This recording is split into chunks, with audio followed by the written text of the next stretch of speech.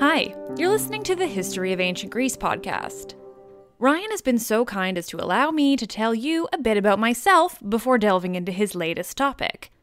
My name is Liv, and I host a podcast called Let's Talk About Myths, Baby! Every 2 weeks, I tell you a story from ancient Greek mythology, but there's a twist. See, I tell you in a way that reflects where we are now in the world. I have no qualms with pointing out how ridiculous some of their stories were. I mean, do you know how many times Zeus tricked a woman into sleeping with him by transforming himself into various sorts of animals? Seriously, it's weird and pretty twisted. I also highlight the treatment of women back then. They're so often the villains of the stories, and it wasn't because ancient women were inherently villainous.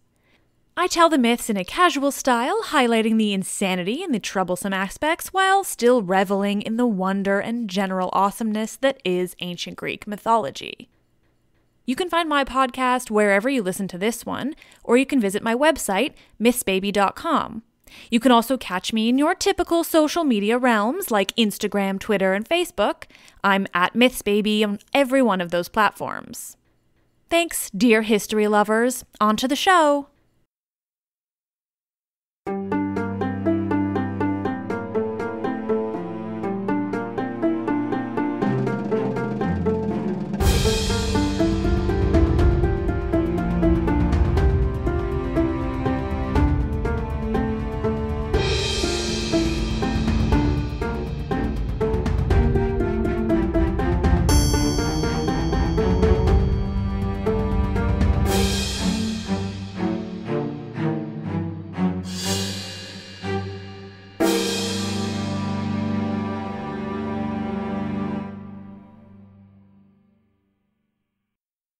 Hello, and welcome back to the History of Ancient Greece.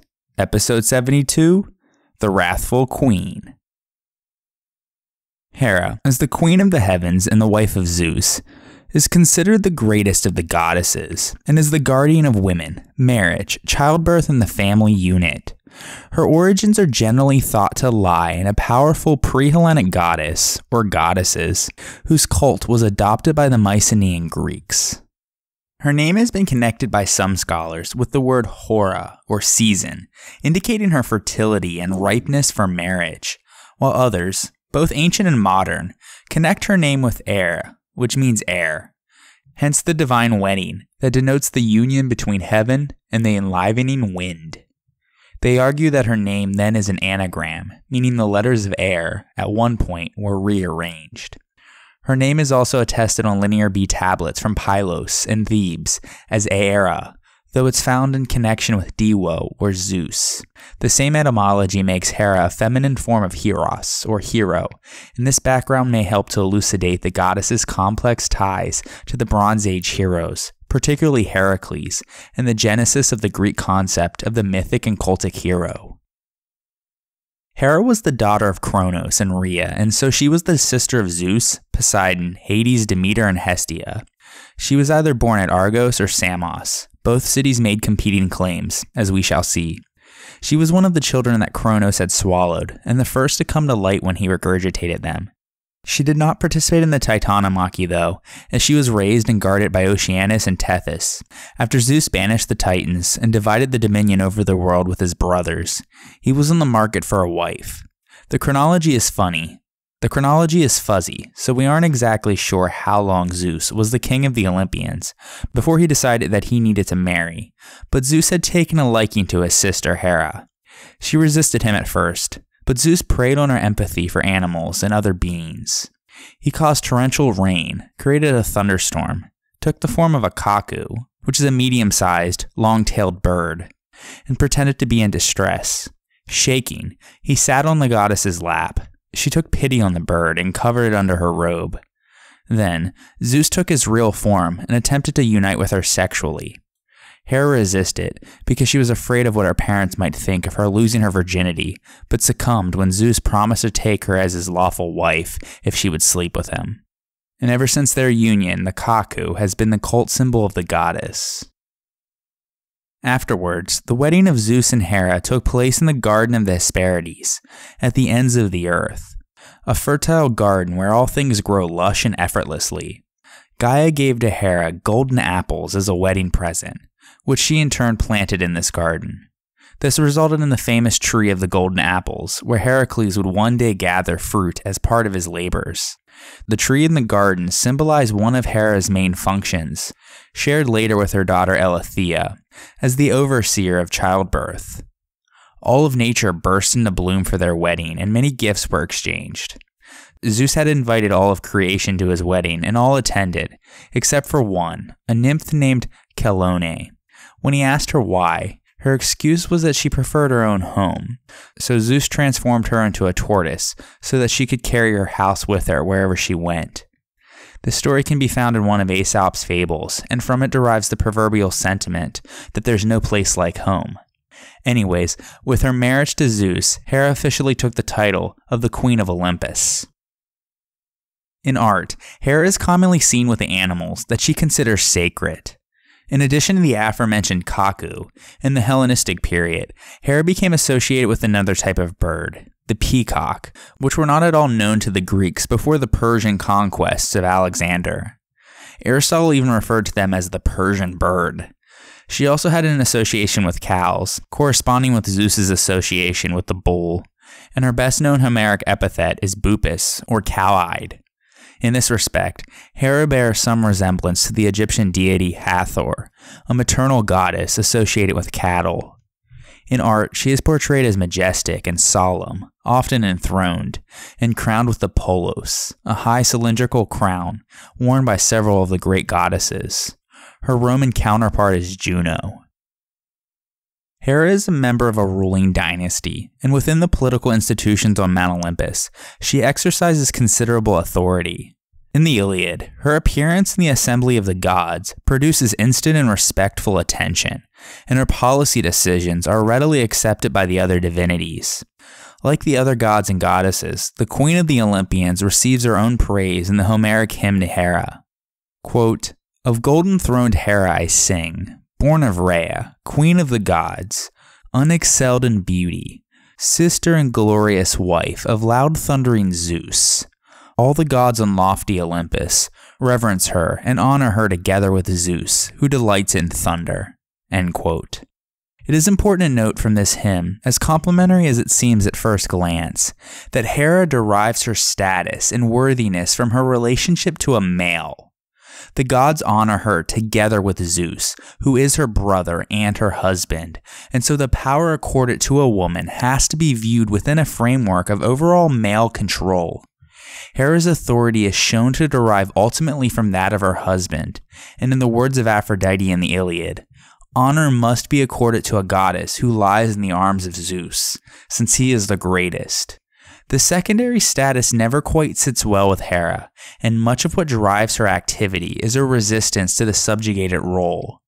There has been considerable scholarship about the possibility that Hera, whose early importance in Greek religion is firmly established, was originally the goddess of a matriarchal people, presumably inhabiting Greece before the Hellenes. In this view, her activity as a goddess of marriage established the patriarchal bond of her own subordination, and her early resistance to the conquest of Zeus that is rendered as Hera's jealousy is the main theme of literary anecdotes that undercuts her ancient cult. However, it remains a controversial claim that primitive matriarchy existed in Greece or even elsewhere. Still though, Hera figures prominently in myth as a wife and a queen, and one who can convince Zeus to do her bidding with other, more indirect means.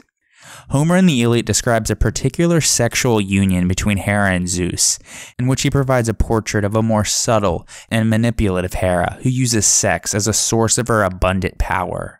In order to distract her husband from a turn of events in the Trojan War that he surely would not approve of, she threw herself enthusiastically into a magnificent scheme of seduction.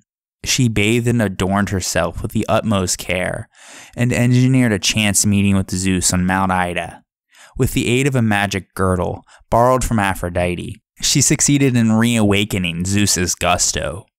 Quote, "There under them, the divine earth grew newly sprouted grass, dewy clover, crocuses, and hyacinths, so thick and soft, it held the hard ground deep away from them.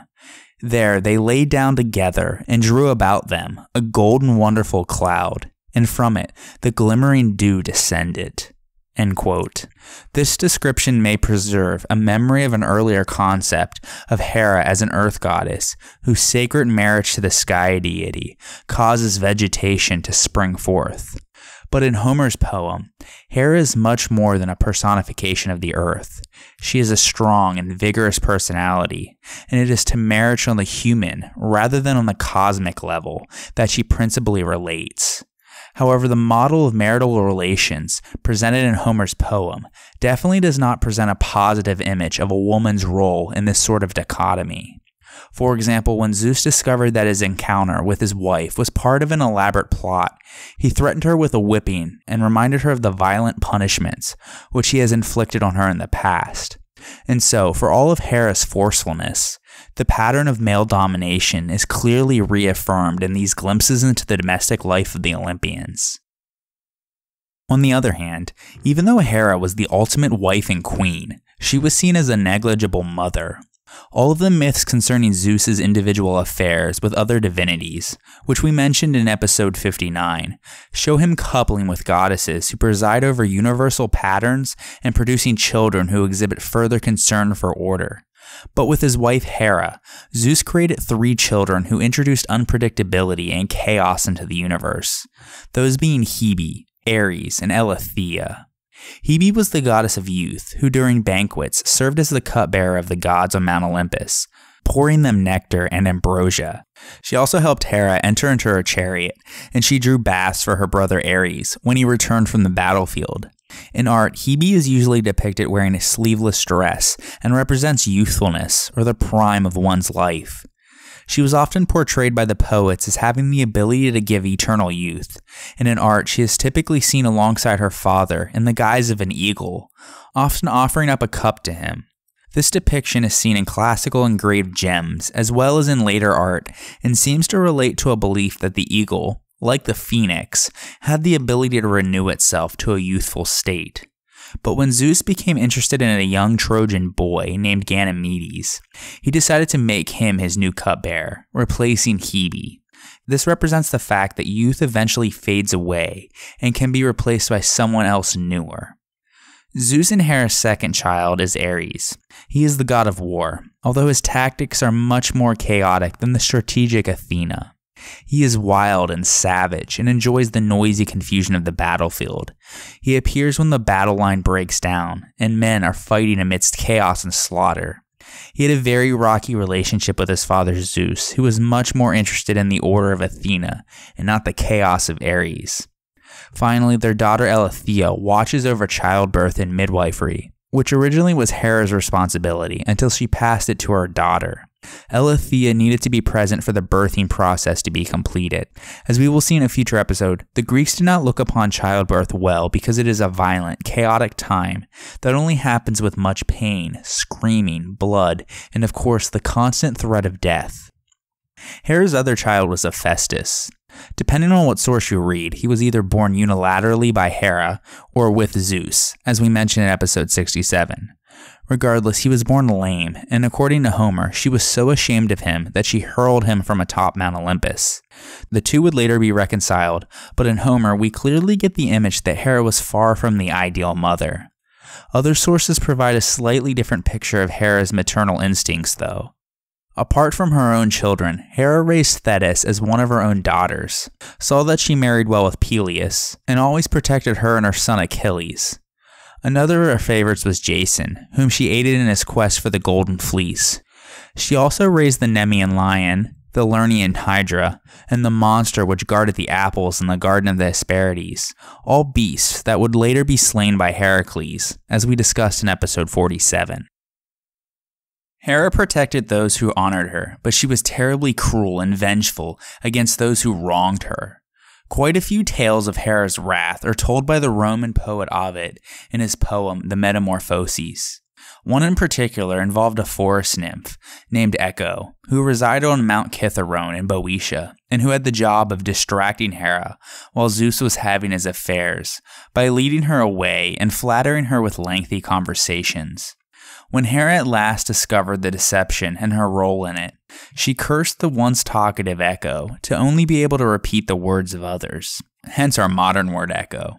When Echo met Narcissus, a hunter from Thespia in Boeotia, and the son of the river god Cephissus, and another forest nymph, Lairope, she immediately fell in love with him on account of his beauty, but she was unable to tell him how she felt, and was forced to watch him as he fell in love with himself. This occurred because he was a proud man who only cared about himself. Nemesis, the god of retribution, noticed this behavior and attracted Narcissus to a pool, where he saw his own reflection in the water and he fell in love with it, not realizing that it was merely an image of himself. Unable to leave behind the beauty of his own reflection, Narcissus lost his will to leave that spot, and ultimately his will to live. When Narcissus died, wasting away before his own reflection, Echo was consumed by a love that could not be, as she mourned over his body. Echo too lost her will to live, and eventually she began to waste away. Her beauty faded, her skin shriveled, and her bones turned to stone. Today, all that remains of Echo is the sound of her voice, and Narcissus is the origin of the term narcissism, a fixation with oneself and one's physical appearance or public perception. Hera was the most grandiose goddess of the Olympians, and the rest of the gods respected her, as did her husband, despite his unending adulteries. Even Zeus, who as the king of the gods was known to fear nothing, feared her tantrums, because when the goddess became angry, all of Mount Olympus shook, and the globe stirred the same way as when Zeus got angry. Still though, Hera was jealous and watched closely his every step, but ultimately yielded before her almighty husband, as Zeus never wavered in the authority over his wife, no matter how many vows he broke, although she never forgave his love affairs. Zeus, though, continued to have many relationships with females after he formally married Hera, and so most of the myths about her stem from her jealousy over these affairs. Because it is to Hera that matrons turn for success in bed, for stature in their home, and for the wisdom to run it well. And so she particularly despises his infidelities because they threaten the stability of the family that she wants to protect. As does Zeus, but that does not prevent him from also wanting to spread his seed far and wide. And so he often snuck down to earth in disguise to bear children with the mortals. Although at times it's clear that he genuinely loved Hera, Zeus also wanted many mortal children to inherit his greatness and become great heroes and rulers of Greece. Hera was always aware of Zeus's trickery and kept very close watch over him and his excursions to Earth. Although Hera is angry at Zeus for his infidelity, she typically punished the easier targets. And so with particular stubbornness, she continuously tormented the paramours of her husband, along with any conspirators, and Zeus was powerless to stop his wife. For example, she manically pursued Leda, the mother of Apollo and Artemis, Io, the daughter of Inachus, the founder of the Argives, Semele, the mother of Dionysus, and the nymph Callisto in Arcadia, whom she transformed into a bear that was then killed by Artemis, just to name a few. Hera's wrath wasn't just intended for the female lovers of Zeus either. There were some unfortunate male mortals who experienced her ire too. For example, she particularly hated Peleus, a king of Iolcus, because he had killed Sidero, his step-grandmother, in one of the goddess's temples. In revenge, she later convinced Medea to kill him after she had arrived with Jason when he had returned home from retrieving the Golden Fleece along with the Argonauts. But above all, the many illegitimate, at least in her eyes, offspring of Zeus felt her wrath. For example, Dionysus was torn to shreds at Hera's command, only to later be put back together, and she dispatched the monstrous Pytho to dispose of Apollo, though this too was unsuccessful. The one who underwent the greatest sufferings at the hands of Hera, though, was Heracles, who paid throughout his life for the love that his father had showed to him. In fact, the name of Heracles means the glory of Hera, and was an ironic name given to him by some of the gods purely to anger the queen of the Olympians. It had been a rule that no mortal son of Zeus would receive divine honors unless they had nursed with Hera's milk, which was a way that she was able to keep her revered status despite her husband's failings. However, she was tricked into suckling Heracles as a baby, the one exception, which is why he was able to become immortal later, after much suffering as a human, that is. To learn more about the life of Heracles and the torment he endured by his stepmother, check out episode 47. Some myths, though, state that in the end, Heracles reconciled with Hera by saving her from Porphyrion, a giant who tried to rape her during the Gigantomachy, and that in appreciation, she even gave her daughter Hebe as his bride. Heracles' deification, though, was a classical period invention, which creates an awkwardness with the earlier Homeric account, in which Odysseus encounters Heracles in the underworld. Whatever myth-making may have served to account for an archaic representation of Heracles as Hera's man, it was thought suitable for the builders of the temple of Hera at Paestum to depict the exploits of Heracles in relief. Still, though, in myth, Hera is far from being a tender, caring mother figure, and acts out the role of the archetypal wicked stepmother. Hera's wrath was also aimed at those who made what she saw as the wrong choices. For example, Tiresias was originally a priest of Zeus, and as a young man, he encountered two snakes mating, and so he hit them with a stick. As a result, he was then transformed into a woman. As a woman, Tiresias became a priestess of Hera, married and had children, including his daughter Manto, from where we get the word mantis, meaning seer or prophet. After 7 years as a woman, Tiresias again came across two mating snakes. Depending on the myth, either she made sure to leave the snakes alone this time, or according to Hyginus, she trampled on them and became a man once more. As a result of Tiresias' experience as both a man and a woman, Zeus and Hera asked him, as he was currently in the man form, to settle the question of which sex, male or female, experienced more pleasure during intercourse. Zeus claimed that it had to have been women, or at least the women that he was sleeping with, and Hera claimed that it was men. When Tiresias sided with Zeus, Hera struck him blind. Since Zeus could not undo what she had done, he gave him the gift of prophecy. An alternative, and less commonly told story has it that Tiresias was blinded by Athena after he stumbled onto her, bathing naked. His mother, Chariclo, begged her to undo her curse, but Athena could not, and so she gave him the power of prophecy instead. Regardless, from then onwards, Tiresias served in Thebes as a blind prophet of Apollo, the goddess of prophecy. He participated fully in 7 generations, beginning as an advisor to Cadmus up until the story of the Epigoni, or the Wars of the Sons who originally fought in the famous 7 against Thebes. We will cover Tiresias in more detail when we get to Apollo and prophecy. Perhaps more famously, Hera also became enraged at the Trojans because of the so-called judgment of Paris. When in a beauty contest, the Trojan prince Paris decided to pronounce that Aphrodite was more beautiful than Hera and Athena, the other two competitors.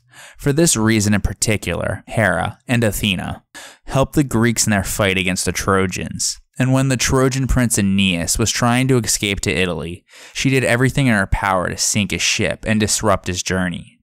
She complains of her spurned beauty during the contest, the responsibilities taken from her daughter Hebe that were given over to the Trojan boy Ganymedes, who becomes the cupbearer on Mount Olympus, as we mentioned, and the general disrespect that her plans receive from her husband Zeus. The negative qualities with which Hera is invested in myth are important because they tell us a great deal about the attitudes of the Greek males to marriage and motherhood.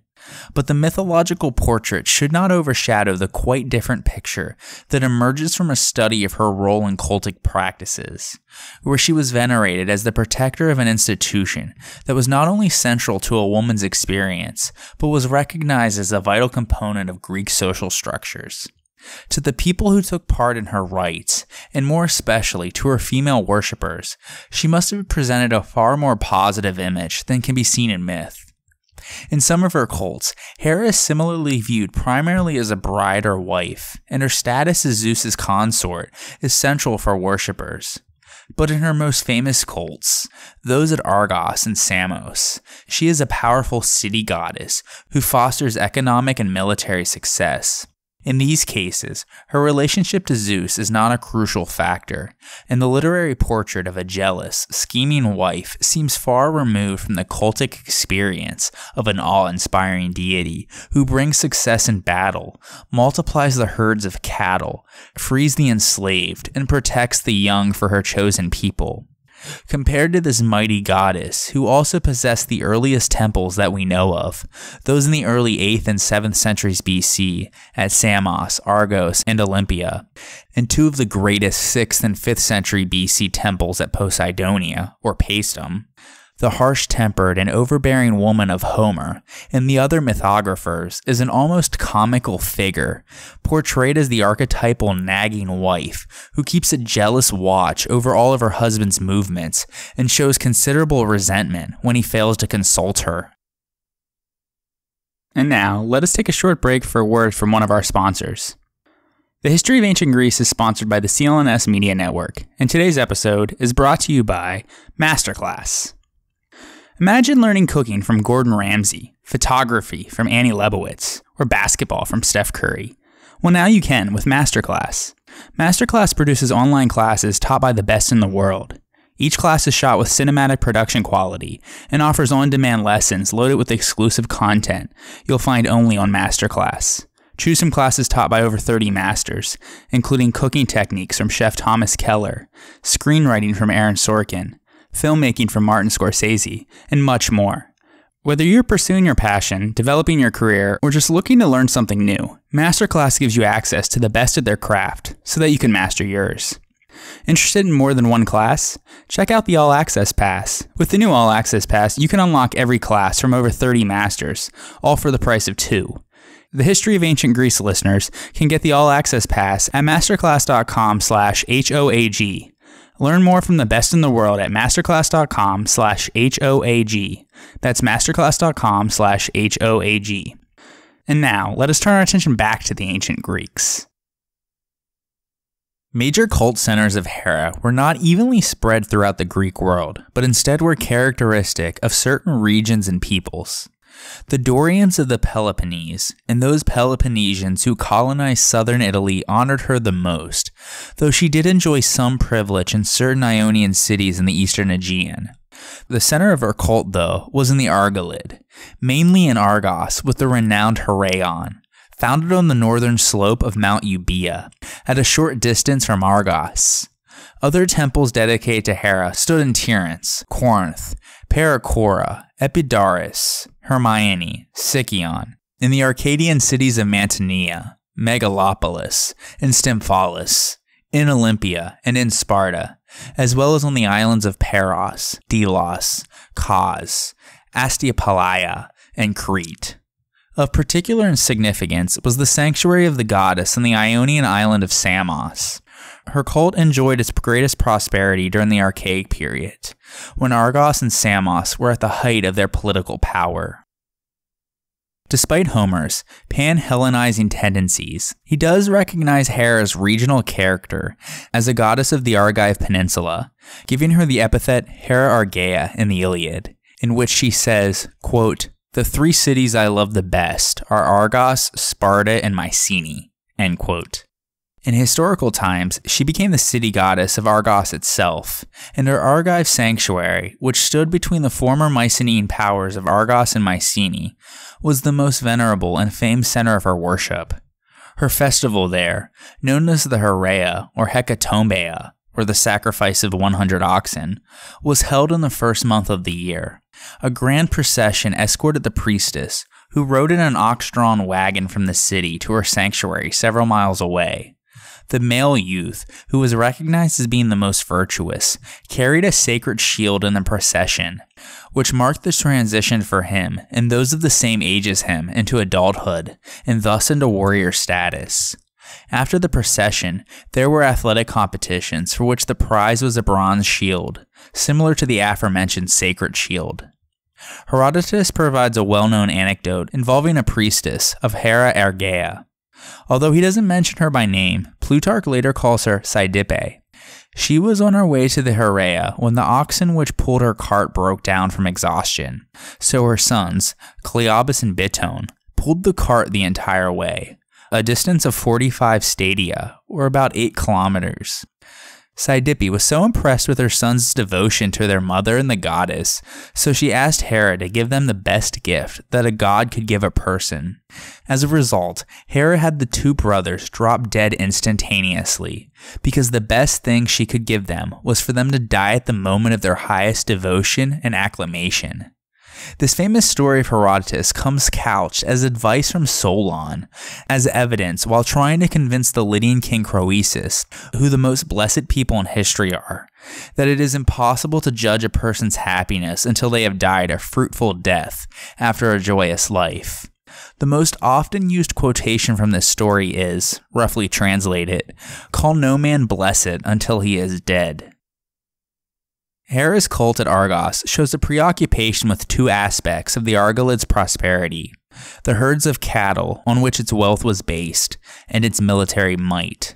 Terracotta figurines from the Heraion indicate that Hera was also viewed as a chorotrophic deity, or one who nourished and protected the young. Often she is shown holding a child in her lap. Sometimes she holds not a child but a horse, an emblem of aristocratic privilege. Hera's cult seems to have been closely bound up with the efforts of the early archaic Argives to define their relationship with their heroic past. In fact, the Argive Heraion was constructed of the remains of a Mycenaean settlement, but there is no clear evidence of continuity of cultic worship from the Bronze Age to the 9th century BC, when activity at the Heraion becomes archaeologically visible. Around 700 BC, though, a terrace was built using huge Cyclopean blocks in imitation of the Bronze Age architectural style. And shortly thereafter, a temple of stone and wood with a colonnade was added. This archaic structure was not superseded by a newer temple until after it had burned down in 423-422 BC. Excavations have found a cache of inscribed bronze tablets, recording, among other things, the sums borrowed from the state treasury of Hera to pay for the construction of this temple. It possessed sculptures depicting not necessarily myths of Hera herself, but subjects of interest to the Argives, such as the birth of Zeus, the Gigantomachy, the Trojan War, and the saga of Orestes. One of the most famous pieces is the so-called head of Hera, though its identification has been doubted recently. It's also unsure whether it comes from a cult statue of the goddess or a sculpture that decorated the western pediment of her temple in Argos. It was a product of the Peloponnesian workshop, which has been associated with both the school of Polycletus and Polycletus the Younger, and the head of Hera is now housed in the National Archaeological Museum at Athens.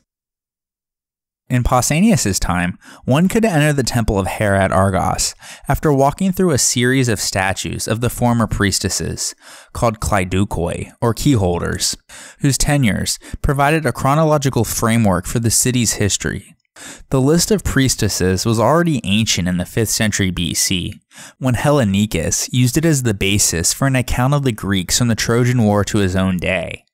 The cult image of the classical period was a famous one by Polycletus, fashioned of gold and ivory over a wooden core. The seated goddess held a scepter and a pomegranate, symbols of power and fertility. A more ancient wooden image must have existed, but presumably was destroyed when the archaic temple burned. When Pausanias visited the temple, he saw a venerable image of pear wood taken from nearby Tiryns, another ancient Heraion cult center, which the Argives had installed on a pillar beside Polycletus' statue. The pillar itself may have held special significance, because a fragment of the Argive epic Pharaonis describes Hera's priestess adorning the high column of the Olympian queen Hera Argeia with fillets and tassels. Another item of interest in the temple was the couch of Hera, a symbol of Hera's status as the bride of Zeus. The head of Hera adorned the coins of Argos, and it has been argued that the image on them imitates the head of the goddess's cult statue, in which Hera wears the polos, a high crown usually decorated with floral designs, and the diadem, earrings, and a necklace. The river Asterion, near the Heraion, was regarded as the father of Hera's 3 nurses, the nymphs Acrea, Prosimna, and Eubea, who were named after features of the sanctuary's topography. Local tradition therefore held that Argos was Hera's birthplace. Women conducted secret rituals at the Heraion, involving purifications, sacrifices, and the offering of garlands twined from a local herb, also called asterion. The women wove a robe for Hera, as they did at Olympia, first taking a ritual bath in the waters of the spring, or well, called amaimoni. The hundreds or so of miniature water vessels, called hydriae, from the excavations further attest to the importance of water in these activities. Perhaps the ritual involved a bath for Hera's sacred image, because a legend describing how Hera took an annual bath to restore her virginity was attached to the spring Canathos in nearby Naphtlia. For most women, virginity was an essential prerequisite for marriage, and Hera's yearly rebirth as a potential bride may well have been seen as an event which recreated and reaffirmed her role in the marital relationship. The so-called Water of Freedom of the stream Eleutherion near the Heraion was used for the women's secret rites that were not to be spoken of, called eraton, and was also drunk by slaves and prisoners about to be emancipated. Hera's daughter Hebe, whose statue stood beside hers in the Heraion, similarly granted asylum to suppliants and freed prisoners at her ancient sanctuary in Philios. Hera may have been the first deity to whom the Greeks dedicated an enclosed roof temple sanctuary at Samos around 800 BC. It was replaced later by the Heraion, one of the largest of all Greek temples. Half of one column from the Heraion at Samos has been reconstructed, scarcely hinting at the former glory of this sanctuary. A succession of temples stood on the marshy site, beginning with the late 8th century BC Hecatombedon, or 100-foot temple. The temple created by the Rhocis sculptors and architects was destroyed between 570 and 560 BC. This was replaced by the temple commissioned by the tyrant Polycrates around 540 to 530 BC. One of the later temples was a truly gigantic Ionic structure with a forest of 155 columns, which Herodotus called the largest temple of his time. There is also no evidence of tiles on this temple, suggesting either that a temple was never finished or that the temple was open to the sky. Samian excavations have revealed votive offerings, many of them from the late 8th and early 7th centuries BC. Among the dedications at the Samian Heraion were over 30 house models in stone and terracotta. The Hera sanctuaries at Argos and Paracora have also produced similar models with geometric decoration, causing speculation that the houses were intended to represent the earliest temples, before the construction of Hecatompeda. Given the fact that Hera's temples are found everywhere amongst the earliest of those attested, this is probably likely, but other explanations are possible. If the models represent chieftains' houses, they could then symbolize Hera's association with political authority and social status. The center of Hera's sanctuary at Samos, and its earliest feature, was the altar, which existed from the 10th century BC onwards. Like the temple, it was rebuilt several times, culminating in a monumental 40-meter structure. All this grandeur, however, came after the sanctuary was well established. Although it was not of Pan-Hellenic stature, like the sanctuary of Hera at Olympia, the fortunes of her sanctuary at Samos rose considerably with those of the maritime state of Samos in the 7th and 6th centuries BC. Asius, a poet of this period, described the wealthy Samians visiting the sanctuary dressed in flowing white tunics with long hair bound in golden bands and adorned with gold jewelry. A stunning variety of imported objects was uncovered in the excavations, which show that Hera at Samos was not merely a local Greek goddess of the Aegean, but she had enjoyed a reputation throughout the eastern Mediterranean and enjoyed a large influx of pilgrims.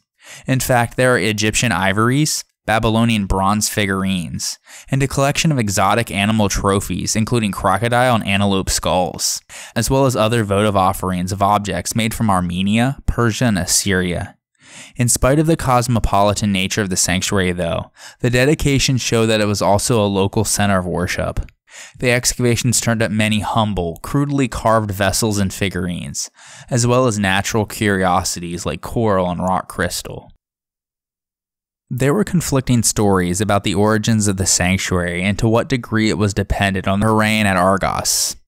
One tradition said that it was founded by the Argonauts, who brought the cult statue from Argos, while the Samians themselves said that Hera was born here under the Yogis, a willow-like tree preserved in the sanctuary, and that the place was founded by non-Greek Carians. Still, their tradition allowed that the first Greek priestess of the sanctuary was the Argive Admete, a daughter of Eurystheus.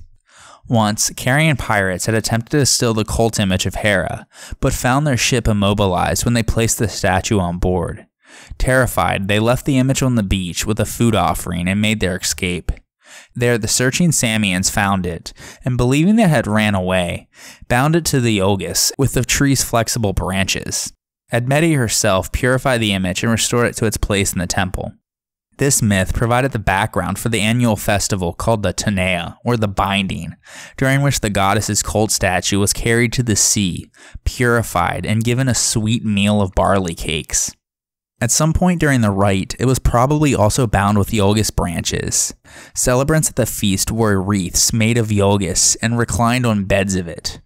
The people in Samos out in the open air consumed sweet wine, like in weddings, praising Hera for being the bride and the mistress of their island. There, then followed a wedding bath and the wedding banquet. This festival has been interpreted as a drama of the deity's disappearance and return, in which the recovery of the goddess is symbolic of the yearly cycle of vegetative abundance. A related possibility is that the drama expresses the Samians' anxiety should Hera, the protector of their city and guarantor of their good fortune, abandon them. The goddess is annually bound to her birthplace, and her proper residence at Samos is reaffirmed. The myth itself asserts that even should outside forces attempt to move the goddess, she would express a preference for her home and actively resist leaving it. There are indeed indications that Hera at Samos was a goddess concerned with fertility. Among the objects dedicated to her were pine cones and pomegranates, real fruits as well as clay and ivory models, symbols of fertile reproduction. The offering of pomegranates, however, appears to cease after about 600 BC. It has been suggested that this is due to a shift in the perception of Hera, through which her role as a bride of Zeus came to be emphasized over her earlier manifestation as a powerful, independent goddess. In any case, although Hera's role at Samos was never limited to assuring fertility, it must have been closely connected with the Samian successful trading ventures. Stylized wooden ship models were common votives, and in the Archaic period, 2 full-size ships were dedicated in the sanctuary. The cult image of Samian Hera has been described by ancient witnesses as being crudely carved and plank-like.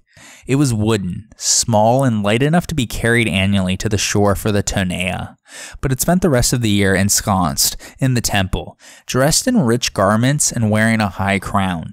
It also wore a pectoral ornament, resembling an extended collar or series of necklaces, which was characteristic of Eastern Greek and Anatolian deities. The so-called multiple breasts of Artemis at Ephesus are another example. When the Samians built a huge classical temple, they supplied it with a new cultic image that resided in the cella, the normal location. The venerable old image was kept in the pronaos, or front room of the temple. This arrangement was perhaps dictated by the need to keep the old image in its original location. Its base in the pronaos stood on the same spot that it had occupied in the cella of the old temple. As we have seen, keeping the image of the goddess fixed in her proper place was a major cultic concern for the Samians. And now, let us take a short break for a word from another one of our sponsors. The History of Ancient Greece is sponsored by the CLNS Media Network, and today's episode is also brought to you by Simple Contacts. I recently tried an app called Simple Contacts, and it saved me so much time and money on ordering contact lenses, because if you're like me, you probably dread the annual eye appointment to renew your prescription. Well, Simple Contacts brings the doctor to you. Need to renew your prescription? Take a 5-minute vision test from your phone or computer. It's reviewed by a licensed doctor, you receive a renewed 1-year prescription, and reorder your contacts. Already have a prescription that hasn't expired? Just upload a photo or your doctor's information and order your lenses. Simple Contacts offers every brand of lenses that you're familiar with, including options for astigmatism, multifocal lenses, colored contacts, and more, and their prices are unbeatable. Standard shipping is free, and best of all, they're offering a promotion to my listeners. To save $30 off of your contact lenses, just go to simplecontacts.com/grease18 or enter promo code grease18 at checkout. Again, that's simplecontacts.com/grease18 or just enter the promo code grease18 at checkout. This isn't a replacement for your periodic full eye health exam though, but it does offer you convenience, speed, reliability, and savings in updating or renewing your prescription. And now, let us turn our attention back to the ancient Greeks. The Heraion at Paracora was among the richest minor sanctuaries in all of Greece. Although the literary sources are almost completely silent about this sanctuary, the archaeological finds show that it was of great importance during the Archaic period. It sat in the territory of the prosperous mercantile city-state of Corinth, where it was founded in the 8th century BC and saw the construction of yet another of the very early temples to Hera, as we have noted. The earliest temple had an apsidal, or curved, back wall and was only about 7.5 meters in length. Nothing is known about the cult image, but the goddess here was called Hera Acrea, or of the headland, a reference to the Paracora promontory, on which the sanctuary was situated near a small harbor. 6th century BC dedications to Hera Limenia, or of the harbor, have also been found. Surprisingly, these appear on a terrace above the harbor itself and the main part of the sanctuary. An archaic structure on the terrace, which was once thought to be a separate temple of Hera Limenia, is now considered to have been an auxiliary building, probably a dining room. Blocks used in this building contain dedications to Hera under yet another title, Hera Leucolena, or White-Armed. These archaic 7th and 6th centuries BC dedications echo one of Homer's favorite epithets for Hera. The pattern of votives at Paracora show that this was an important cultic site for local people, as well as for sailors, traveling up and down the Gulf of Corinth. The many imported objects, including Egyptian-style scarabs and Phoenician bronzes, illustrate the wide trading contacts of the archaic Corinthians. The earliest 8th century BC temple at the harbor was accompanied by a deposit of geometric votive objects, including drinking vessels, wine jugs, clay models of cakes presented as offerings to the goddess, called colluria, and house models. This temple was replaced in the 6th century BC with a new Doric stone temple, and a monumental altar was added. North of the altar, the excavators found a flight of steps, which probably functioned as a spectator area for viewing the sacrifices. The sanctuary of Hera Acrea at Paracora is also connected with the myth of Medea, the young sorceress whom Jason brought back from his travels in the Black Sea region, and who is best known from the play by Euripides, which we discussed in episode 52. This work portrays her as a spurned wife who kills her children by Jason in order to avenge herself for his abandonment, then buries the children in the sanctuary of Hera Acrea and founds their cult there. There were, however, other myths about how the children of Medea died. According to one, Medea took each of her children in turn to the sanctuary of Hera to karakryptane, or hide them away, thinking that this operation would make them immortal. The word may also mean that she buried them. When her hopes were disappointed and Jason discovered what she had done, he abandoned her. Another version held that Medea instructed her children to bring a poisoned robe to her rival Glauce. When Glauce perished as a result of the gift, the enraged Corinthians stoned the innocent children. The murdered children then took on a supernatural vengeance by causing Corinthian infants to die, until the desperate citizens consulted an oracle and were told to institute annual sacrifices to Medea's children. They also set up a statue known as Dama, or Terror, which took the form of a frightening woman.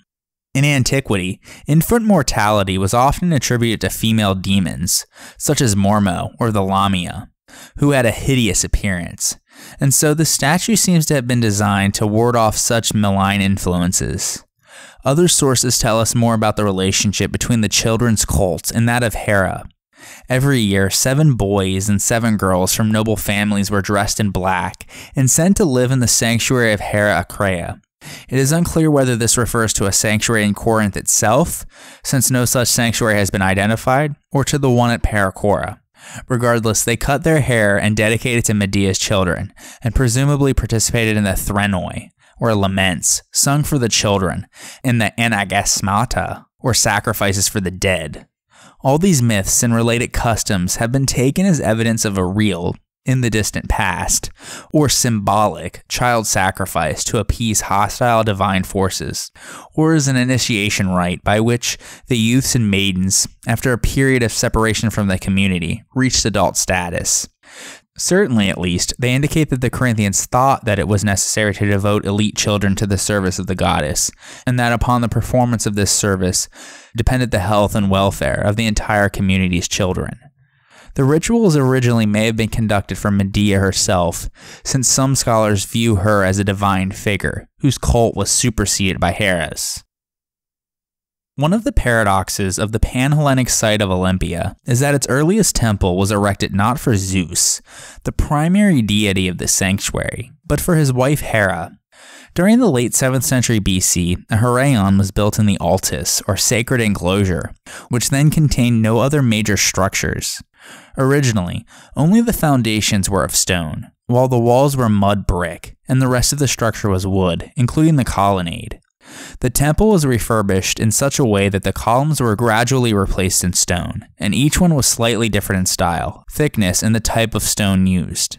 The mismatched columns were probably the result of contributions by many donors, each of whom supplied one column and wanted it to be recognizably different from the rest. Nowadays, only 3 columns remain after being restored, but they represent the oldest datable temple ruins that we have still somewhat standing. Some scholars, disturbed by the anomaly of a Heraion as the only temple in a sanctuary of Zeus, have suggested that the temple was from the beginning dedicated jointly to Zeus and Hera, or that it was originally a temple of Zeus and was rededicated to Hera only after Zeus's classical temple was built in the 5th century BC. The question is still open, but we should keep in mind that a temple was never a requirement for a sanctuary, and was often absent from sanctuaries of Zeus in particular. As at Dodona, another Pan-Hellenic sanctuary at Zeus. The focus of Zeus's cult was not actually a cult statue, but the great ash altar where he received his sacrifices. Furthermore, Hera was, as we have seen, one of the earliest temple deities, and the one who was consistently provided with temples in the early Archaic period. Hera's cult in the Altis may have been introduced by Phaidon, the 7th century BC king of Argos, who established a military presence in Elis and reorganized the Olympic Games, as we discussed in episode 16. If this is the case, the Temple of Hera originally served as an offshoot of the Argive Heraion, and a reminder of the political and military supremacy of Argos in the early Archaic period. Pausanias provides a detailed description of the temple's amazing contents. The cult image of Hera was seated on a throne, and behind her stood a statue of Zeus wearing a helmet.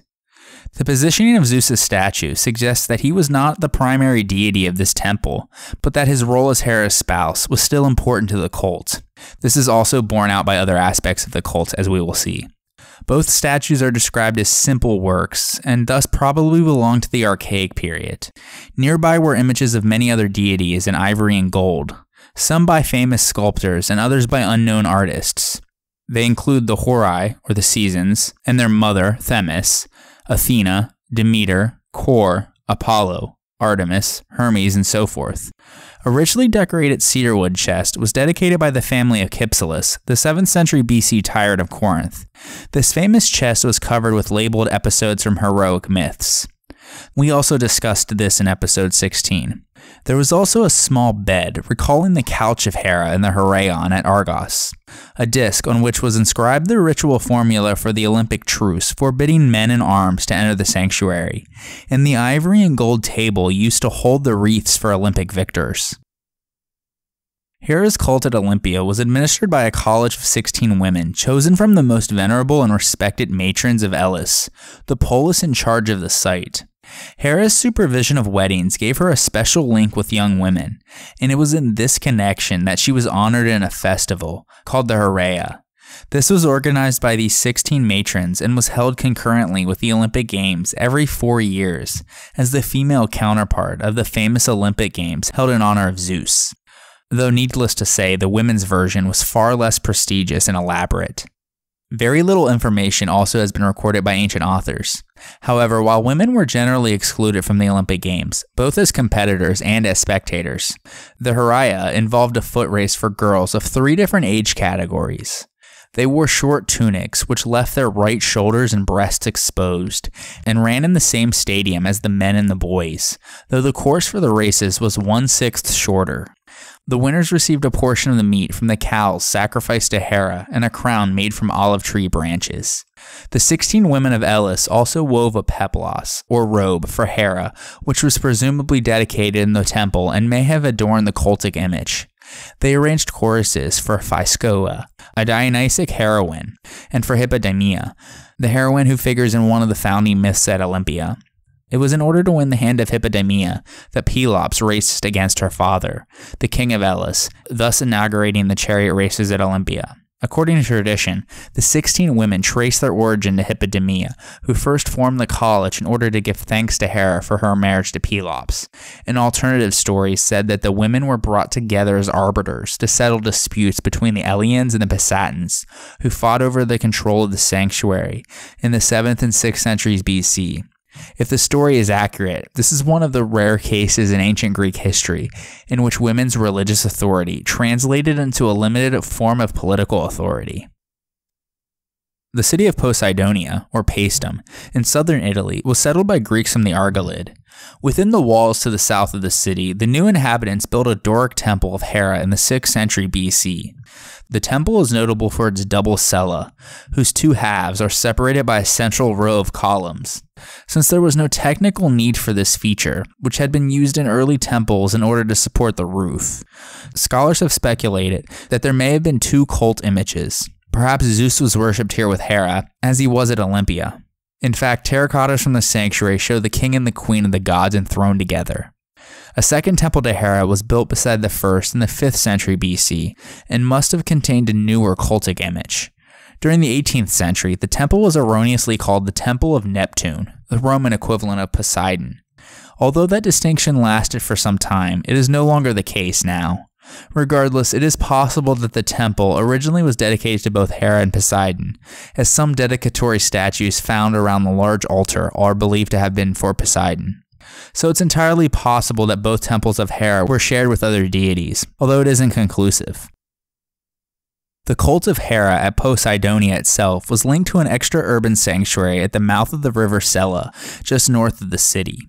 The medieval lime kilns on the site show that the sanctuary structures were long ago dismantled and the marble components burned, yet it was here that one of the most significant caches of Greek sculpture was uncovered in the 20th century. Buried in the sand, and thus they escaped destruction, excavators found more than 30 sculpted metopes from what was probably the earliest temple of Hera at the site, dating to the mid-6th century BC. Many of these metopes illustrate the deeds of Heracles, while others are scenes from the epic cycle of poems about Troy. The second larger temple of Hera, dating to about 500 BC, was differently ornamented, with metopes depicting dancing pairs of maidens. The terracotta votives in this sanctuary are very reminiscent of those in the other Hera that we have mentioned, as they show the enthroned goddess holding a spear, a child, a horse, or a pomegranate. Other votive gifts found here to the goddess, that were also found at both Argos and Samos, are implements of war, such as miniature terracotta shields and armor. Like the Heraion at Samos, this famous sanctuary was supposed to have been founded by Jason and the Argonauts, to honor the Argive Hera. Nearby, the sanctuary of Hera Lacinia was located near Croton, amidst a densely grown fir forest, which served not only as the religious, but also as the political center of the area. It has been described as the most important sanctuary in southern Italy during the classical period because of its role as the seat of the Achaean and Italian leagues, in which it acted as the guardian of common political institutions and the symbol of a united power against the threat imposed by external enemies. Its rich votives, though, begin earlier in the 7th century BC and include a bronze ship model and a diadem decorated with leaves and acorns that may have adorned a wooden cultic image. Like the other Olympian goddesses, Hera often received gifts of clothing, among which was an elaborate purple cloak, embroidered with figures in gold and silver, and presented by Alcestis of Sybaris. The sanctuary also contained numerous chains and tools, which may have been dedications to Hera by prisoners captured during Croton's destruction of Sybaris in 510 BC, after they were ultimately freed. Although Hera was a powerful city goddess who fostered economic and military success, in some of her cults, she was viewed primarily as a goddess of weddings and marriage, and her status as Zeus's consort is central for worshippers. She was often invoked with the cult titles of Zygia, or the Uniter, Gamostolos, or the Preparer of Weddings, Nymphomene, or the woman given in marriage, and Teleia, or the Fulfilled, all in reference to her status as an archetypal bride and consort. In Greek culture, marriage and motherhood were the only acceptable goals for most women, and while Hera is not an enthusiastic mother in myth, we have seen that she functions as a nurturing goddess in some cults. Myths of Hera often illustrate the socially sanctioned status of the legitimate wife. The marriage month of Gamelion, which corresponds to late January or early February, appeared in many city calendars and involved special sacrifices to Hera, and was an auspicious time for weddings. Her role as protectress of marriage is obviously linked to her relationship with Zeus, and in visual representations, the two deities are often shown side by side. In the Parthenon frieze, for example, Hera turns to face her husband and raises her veil in the gesture of a bride. In myth and cult, fragmentary references and archaic practices remain of the Hieros Gamos, or the sacred marriage of Hera and Zeus. Her union with Zeus was celebrated in the villages of Attica during the minor festival of Hieros Gamos, while Zeus Teleos and Hera Telia are invoked by Athenian poets in contexts that have to do with marriage. There was also a major cultic site of Hera in the Boeotian city of Plataea. Her temple there contained two statues of the goddess. One was a seated statue sculpted by Callimachus, called Hera Nymphomena, or led as a bride, referring to the marriage procession, and the other was a standing Hera Telia. The goddess's festival, the Daedala, was celebrated every 4 or 6 years. According to Pausanias' account, this involved the felling of an oak tree that was selected when the Plataeans set out food for the crows in a sacred grove. The first tree that the birds settled in was cut and fashioned into a crude statue called Daedala. At much longer intervals of 60 years, the festival, which was called the Great Daedala, took place. Unlike the annual observance, this involved the participation of cities from all over Boeotia, each of whom contributed a cow and a bull for sacrifice. One of the wooden figures produced at the quadrennial festival was dressed as a bride and ceremoniously conducted in a cart from the river Asopus up to the peak of Mount Kithaeron. There, along with the other wooden figures and the sacrificial animals, it was burnt in a huge bonfire on the altar. The myth that explained the origin of this custom told how Zeus had quarreled with Hera, who hid herself away in the area of Mount Kithaeron. She had finally grown so fed up with his infidelity that she decided to divorce him. So she left him and wouldn't return no matter how much Zeus begged her. And so Zeus returned to Kithaeron, an elderly local king renowned for his wisdom and for whom the mountain was named. On his advice on how to find and reconcile with his wife, Zeus dressed up a wooden statue as a bride and then spread the word that he was about to move on from Hera and get remarried. As soon as Hera got wind of it, she and the outraged matrons of Plataea disrupted the wedding procession, rushed at the bride, and tore up her veil, only to discover that the bride was a wooden image. And seeing the wooden statue, she sheathed over in laughter, understanding her husband's trick. Amused, Hera nevertheless insisted on the burning of the false rival, and the two then reconciled. In the historical period, the festival of the Daedala was understood to commemorate the reconciliation of Zeus and Hera, and was therefore a celebration of divine and human marriage. Both of the images in Hera's temple refer to aspects of Hera's concern with legitimate, socially sanctioned unions, and the myth likewise stresses how Hera and the women of Plataea jealously protected their prerogatives as wives in a culture that considered extramarital sex for men normal, yet took seriously the rule that a man must have only one wife. Otherwise, issues of social status and inheritance could become muddied. On the other hand, the festival seems to incorporate elements that predate the myth of Hera's feminine jealousy and point to the worship of an independently powerful goddess. Zeus has no place in the ritual itself, which seems to be akin to other sacred processions attested in Boeotia and elsewhere, such as the Daphnephoria, or the carrying of the laurel. Sacrifices on mountain peaks were characteristic of Minoan religion, and a shrine known as the Daedalion is attested from Mycenae and Knossos. Hera's cult, with its marital preoccupations, may have been superimposed upon rituals that were once carried out for a pre-Hellenic tree or mountain goddess, who disappeared and returned on a seasonal basis. At the same time, the myth of Hera's quarrel with Zeus should not be dismissed as a comical tale concocted to explain the ritual. At Stymphalos in Arcadia, there was a similar myth of Hera's quarrel with and separation from Zeus, and there too the goddess's cult titles referred to marital status. Hera, it was said, grew up in Stymphalos, where she was raised by Temenos, who had built a temple for her, instituting her cult. He had decided on paying tribute to the goddess with 3 different sanctuaries, one as Parthenos, or virgin, and Pada, or girl, for the period before her marriage, one as Teleia, or fulfilled or matron, for the period when she was the wife of Zeus, and one as Hera, or divorcee or widow, for the period when she had divorced her husband.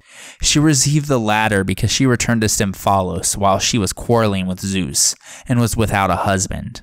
And so in the Stymphalian cult, Hera provided models for the 3 stages of female life, as the Greeks conceptualized it. But it was her period of separation from Zeus that provided the impetus for the goddess's return to her own land. Hera's identity as a local goddess could best be manifested when she was apart from Zeus, not installed as his bride on Mount Olympus. On the next episode, since we've already discussed the physical location of the Athenian agora and the economic activity that took place there in previous episodes, and have now introduced the goddess of marriage and all things of the home herself, let's now shift our attention to something a little less public and a bit more private.